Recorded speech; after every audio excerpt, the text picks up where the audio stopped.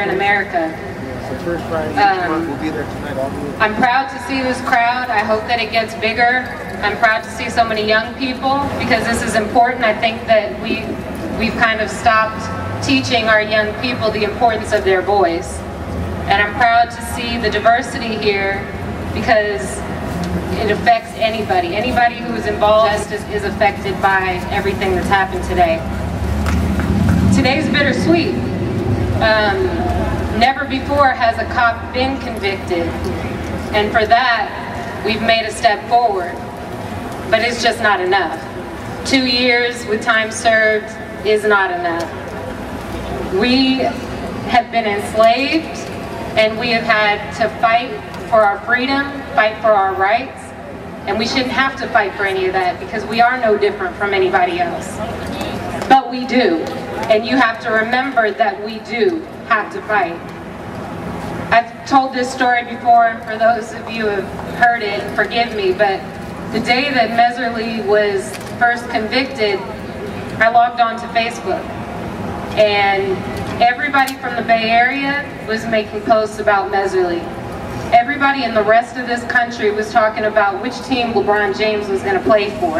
And there is a serious problem with that. This is a national issue, but it's not being treated as a national issue. Maybe that's because of media sensationalism, or maybe it's because we have become too blind to real issues. We have the media, we have entertainment, and it all makes us shift our focus to the things that are really important, and that is a huge problem. We need to look at the man in the mirror. We need to realize that in order for anything to change, we have to make that difference. So the question becomes, what are we going to do? Because we can't wait for another killing in order to make our voices heard.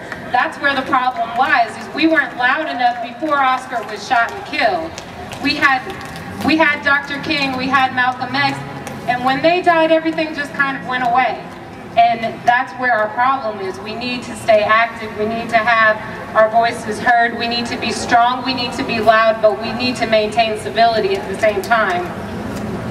Black on black crime is a huge issue. And if we're treating each other the way that we've been treating each other, how are we setting an example for the way that others need to treat us? We need to make that example, set that example for the way that we are entitled to be treated.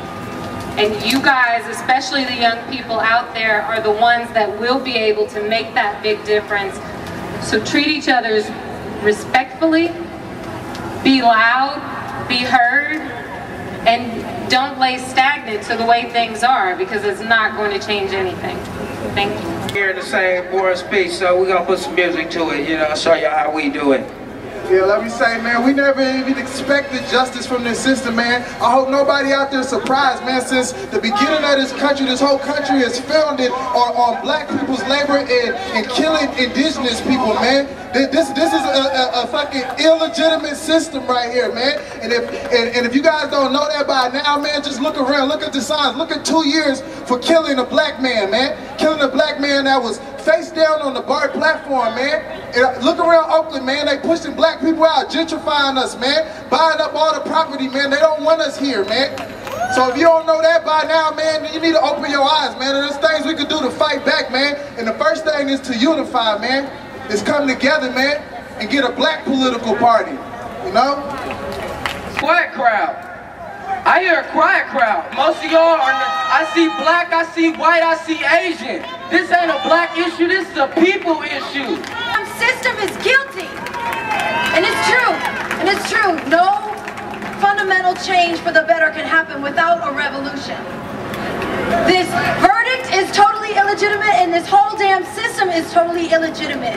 People talking about black on black crime, well, what kind of system has people pitted against each other, struggling and hustling every day just to survive? What kind of system is waging these endless wars in the Middle East? What kind of system treats women, half of humanity, the way that women are traded like fucking cattle all over this world, you know?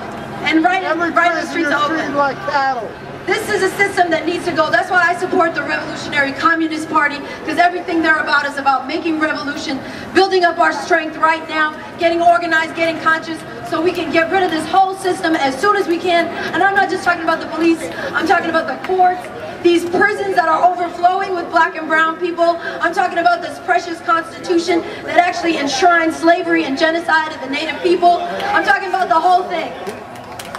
I want to read you something from this statement that's going around. You guys, I really want to say everyone should get this and spread it and study it.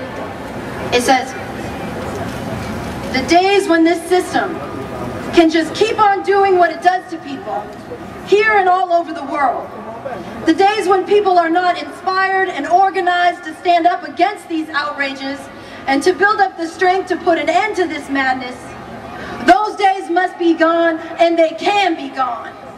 And no, now is not the time to go all out to seize power away from the people who rule over us, but now is the time to be working for revolution, stepping up our resistance, building this movement for revolution. And I challenge you, make today